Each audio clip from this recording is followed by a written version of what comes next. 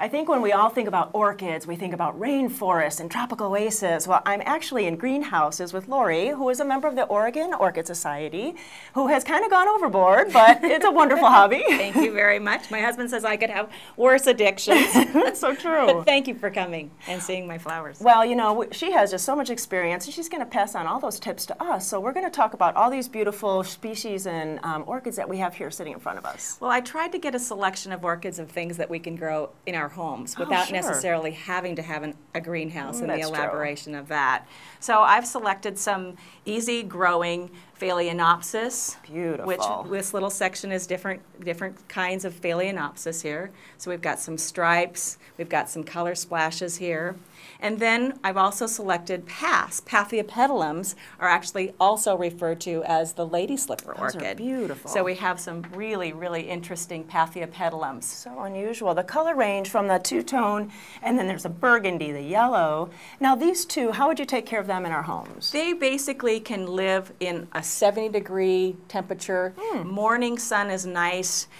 It really is important for you to find the right location in your house. And again, if you find it and create some humidity next to your sink, in your kitchen, in your bathrooms, these are really nice places to put them. They don't necessarily like direct sun, but they do like to have like an offset of some sunshine. Watering once a week. Easy. And stuff that they really are rewarding, and they're really not difficult to grow at all. Well, you know, I've had one blooming, I think, for at least 4 months. Nice. And the flowers are just great, and it is even kind of adding some more buds to it, so the stem's even elongating even more. It seems like that's in a happy place. It's very happy. Very, very good. A lot of people overwater their orchids, too, so really watch the watering once a week or so, and kind of keep an eye out, but let it dry out in between its waterings. Interesting. I played around a little bit here with a mounted orchid, so that's kind of fun. Some cork, and it's just requires a little misting every day. Very easy. And then we can move over here to some Paphiopedilums, with again some more lady slipper orchids in different colors. Now what's this one with the long foliage? That's a Cymbidium, often referred to as the corsage orchid. Sure. And again, this one has 4 spikes on it, and it seems to be pretty happy. Another one here. And then right here we have a Cattleya.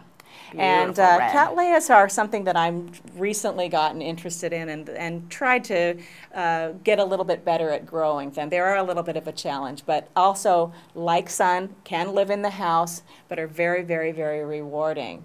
Well, I know with these Cymbidiums, I did notice that outside of the greenhouse, you have a whole stand of them with some shade cloth on them. So they're outside, it's kind of early in the season. I bring them out after the last possibility of some frost. They really don't like to have a frost after they've been in the greenhouse. So I bring them out and about now and let them stay out all the way until October or the 1st of November. They like the temperature change. Ah, okay. And then the flowers will come in the winter time? Does it spike They after you start bring to them in? spike when you bring them in.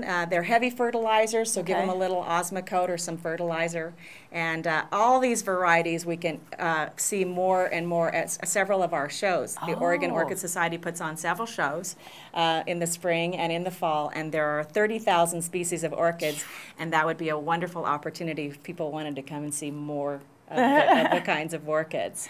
So if you want to feed your addiction about orchids or learn anything else, please go to gardentime.tv. We'll click you over to their website and get so much more information, or even stop at one of their shows or their meetings.